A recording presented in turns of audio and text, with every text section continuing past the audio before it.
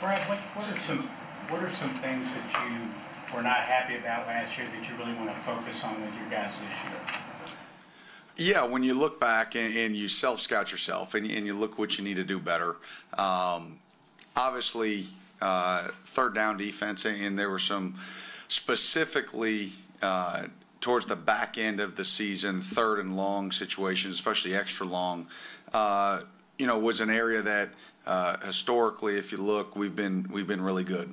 And we were not anywhere close to the standard that we need to be at.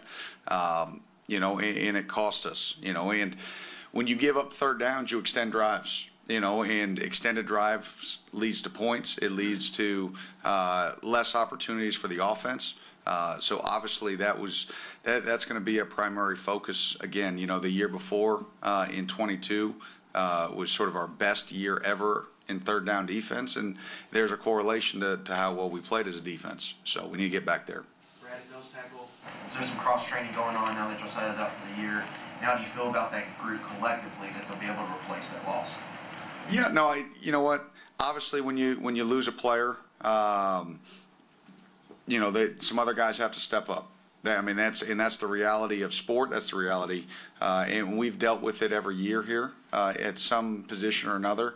I feel really good. If it was going to happen at a position, that's probably the one to happen at, because I think the experience that we have up there, defensive line-wise, the quality of players that we have allows us to overcome that. And we've got a bunch of guys that can play multiple spots across the front. And I think that's going to be good for us, too, defensively in terms of being able to be multiple. So, like anything else, do you want it to happen? No. But is there a silver lining in there as well? I believe so. Coach, you guys lost some guys in that linebacker room, but gained some pretty good ones as well. Can you talk about the leadership that Pop's bringing with his experience and just the linebacker room in general?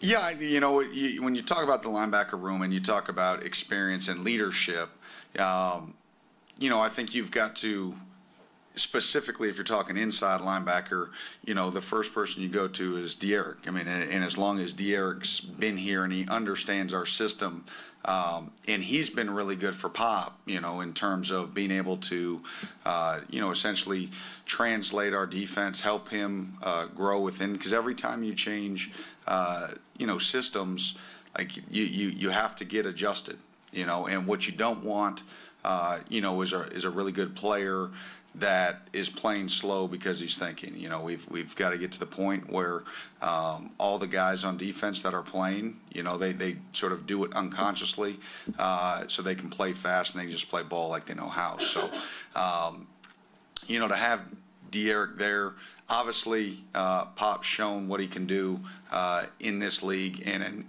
in college football in general.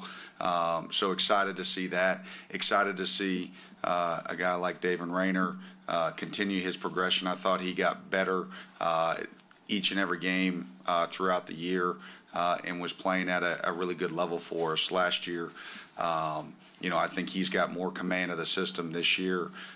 You've got a guy like Alex Safari that can play inside now as well and outside. So, he knows how to play sort of in that field apex, but he also has a lot of skill set that fits that inside backer position. So I feel good about that room. I feel good that we've got, solid old guys with a lot of reps in college football. And then you've got some young talent that, the future's bright in that room that are going to be able to learn from those guys, fast, long, athletic guys. And so, which will also help on special teams. Brad, what did you all like about Christian's story, and what are your expectations for him? Yeah, well, what do we like about Christian? You've got a guy that's long, he's athletic, he knows how to play the safety position, he's played it in the SEC. Obviously, playing in a system like Alabama, that he knows how to adjust to a lot of different coverages, checks, run fits. So that's not going to be something that was going to overwhelm him, and it hasn't. So he's been able to, and personality-wise, he's come in and he fits with that room. Again, you talk about the inside backers on the previous question. The safeties is another group that you just feel really good about, in terms of having, Zion Childress, Jordan Lovett, Ty Bryant, Christian Story. Like, you got 4 guys that are SEC safeties. They've played and been really successful in SEC games. So again, it gives you the opportunity to be multiple, in what you do. And it also allows you to absorb, when an injury occurs within a game, or maybe it's a multiple game deal, you've got the ability to absorb that. Depth is always important, and to be able to have the ability within a game to keep guys fresh so that you don't wear out through a game, it's a huge advantage for us. Coach, Ty Bryant from Frederick Douglass High School, how's his progression? Really good. Yeah, I mean, and when we saw it last year, and I'll readily admit, I thought Ty played at a level that I didn't anticipate Ty playing as a true freshman. We knew he was a mature young man. We knew he was conscientious. We knew his work ethic, all the things that we loved about him. But to be able to step up in the moments that he stepped up in was huge, and it's a testament to him. It's a testament to his work ethic.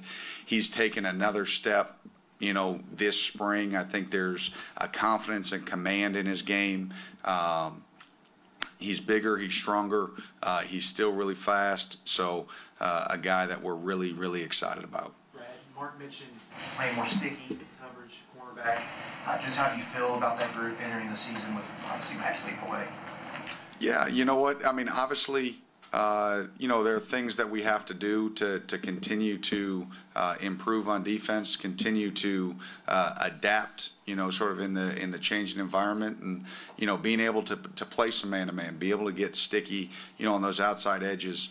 Obviously, I think Max has he's had a really good offseason, put himself in good position, and I think we've got good competition opposite. But it's early in camp right now, obviously, so a lot to be seen. What I'm looking for is guys to be consistent. The nice thing is we have a lot of bodies that don't have to take all of the workload. We can distribute it across, with guys like Jansen Dunn and J.Q. Hardaway and Nasir Addison and DJ Waller.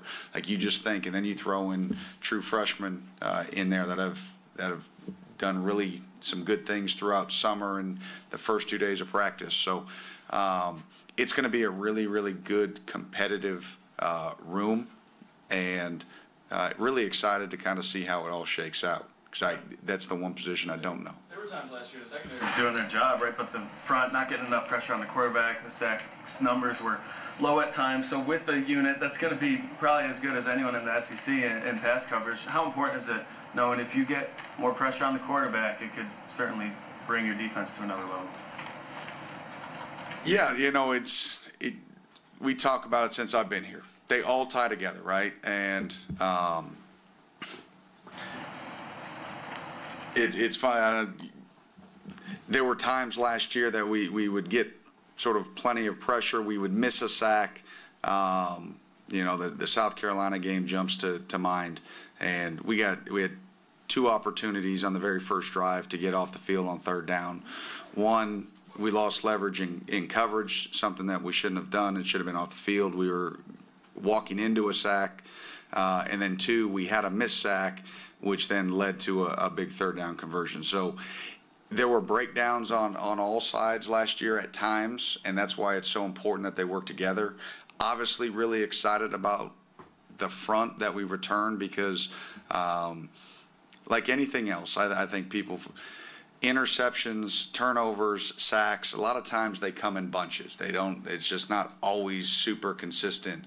But from a purely statistics, and that is what it is, like, this was the defensive line, and what they did last year was the 2nd most sacks since I've been here, only behind the Josh Allen year, and it was the most tackles for loss that we had since I've been here. So, like, they were disruptive up front. Obviously, when we return all those guys this year, you need to keep that production going up front, and then you mix in, being able to play sticky stick your in coverage at times, being able to make some plays on the back end, and then when you have a chance to be at the quarterback, you've got to be able to finish. You've got two kids in there, Silver and Walker, could play, can't they? Yeah, we've got Silver, we've got Walker, we've got Oxendine, we've got Ripka. Obviously, I think everybody in this room understands the impact that Dion has on a football game. I think people don't necessarily realize how well guys like Keyshawn Silver, how well Trey Ripka played last year, how well Ox played, the jump from 2 years ago for Ox to last year, and then this year his weight's back up to where it was when he was before the injury, and as powerful as ever. You have Khalil Saunders, who makes plays, big plays for us, and he's big and athletic. And I mean, this is as good of a cumulative front, as we've had. And then you throw in young guys, and you throw in a guy like, Gerard Smith in there, and Kendrick Gilbert coming back off of injury, from last year, where he was sort of, one, he was a freshman, two, coming off a shoulder. He's stronger. He's already, made some flashes in some of these early practices. So you've got depth there. You can roll those guys. You can keep them fresh. So yeah, that's exciting. And then obviously, the position we haven't talked about is that, that outside linebacker position, and, to be able to return JJ, who, there are times that he can just dominate a game and he can take over.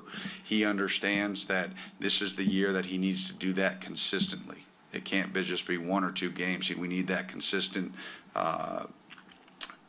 force presence from him, and then we'll see, who can rush opposite him. Hey, folks, we've got to cut it off, get to our next part.